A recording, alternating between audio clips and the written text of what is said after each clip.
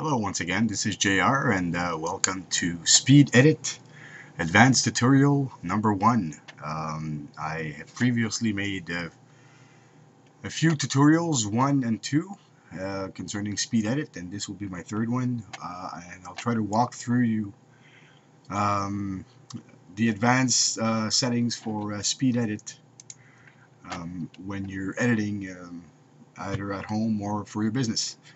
Okay, here we go. In advanced editing, in the previous tutorial that I showed you how to cut and basically set your clips as you wanted to. Now, what I'm going to do here right now is I'm going to take a clip and I'm just going to cut it. And I'm going to cut another clip here. And I'll lower it just to show you exactly what I want to do. I'll expand it a little bit. And when you go in Speed Edit and when you just aim your mouse at the beginning of the clip, right at the beginning, you see that FD? That means fade. So I can fade in and fade out. It's a little tricky, but once you get the hang of it, it's a nice tool to have. It doesn't seem to be working. So I'll go ahead and show you the digital video effects that are available in Speed Edit instead, and I'll get back to that later on. Two methods that you can work on with Speed Edit is, pardon my accent by the way, I'm French and I try very, very hard to communicate properly in English, but my French seems to take over sometimes in my mind and I have a hard time translating efficiently. Okay, now let's say I want to have this little kind of a spark effect, which I find very cool. So the easy thing about Speed Edit is when you want to add a transition, it's fairly simple. The best way to do it, I find, is you just select the clip, and you'll notice that when the clip is selected, the title goes blue. And I go up in my storyboard, and I just put it exactly where I want it. And I'll just show you a little what it does. Now look at the screen right here.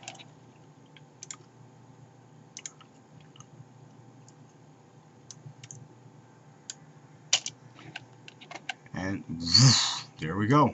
Now I like that. Now let's say I want to put some titling. I select the title box right here. I go into either title page, crawl page, or scroll page. Those are the three basic titling functions that you have with Speed Edit. And let me go ahead and put that right here. Now when you want to write something in your title box, it's fairly simple. You go in Control Tree, Title, and you see your cursor will be blinking right here, and you write what you want. Go Alex, go. That's my son. That's when he was starting skating, and he wasn't too good, but man did he have a heart of gold. Now you can modify your lettering. When you go to, you want to make it bulkier, make it on the side, choose the font that you want. That's hilarious. And I feel like I'm talking to myself, I'm sorry. And you can even change the color. Let me put that bright red. There we go. And let's say I want to position it right here. Oh, if you want to put edges as well, you can do so. What you do is you select your what you wrote on the screen, and you basically choose the background, the edge that you want. and that's not too bad. Let's say you want to move your text. You go on your in your control tree box right here, which is in your selected clip properties, and you click the text. Now, cool thing about Speed Edit is in this you have all these settings here that you can really work almost frame by frame. Let me show you an example. Let's say I want my clip to begin at the beginning. You have your size here, your percentage size, and let's just say I want to have it small and then go big and go small again. I'm going to click this arrow right here, and you see there's a like a timeline grid here. I'm going to place it right at the beginning. I'm going to go right here. Now I selected that point in reference, and I find that the best way to start it off is I'll give it 0%, press enter, and let's just say there, 3 seconds sounds good. Re-click it, and let's say I want it 100%. Oh, you can also stretch this out for your convenience if you want. And let's say at well, 5 seconds. 5. I'm gonna put it at 100% as well. And at, let's say, 7 seconds. It'll be quick, but it'll give a nice result, I hope. Okay, now let's look at this. Now you don't have to go back to your timeline and whatnot when you're working in your control tree. You can basically leave it at your control tree. Let me remove this.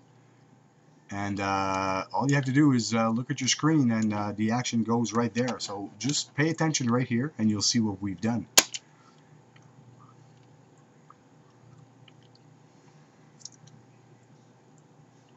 Okay, that's not too bad.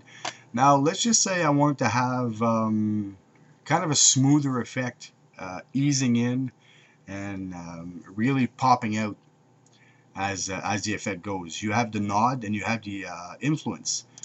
When you press influence, you see you have that little X, the X right here. You click that area, and then you can really modify and influence your what you're trying to do size-wise. And this is applicable with any kind of detailing you want to have done when you use in the control tree this kind of particular format. Anything that you go in here and that you work with in here, basically you can have it behave the way that you want to. Now let's take a look at what this is going to give us. I'm going to press spacebar. Pay attention right here.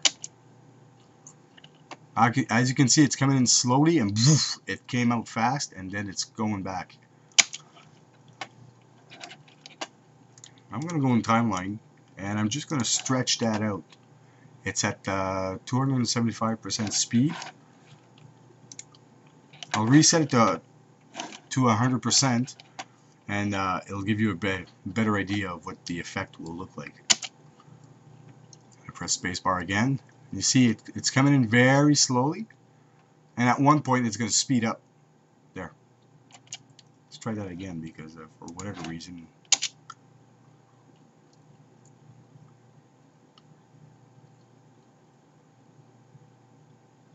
Anyways, I know it speeds up, and so will you if you're working with a proper computer, not like mine. Okay, let me just stretch that in. Okay. Oh, another thing, when you're using transitions like that, let's say you want this. Let me take out the effect, and you want this. Now I've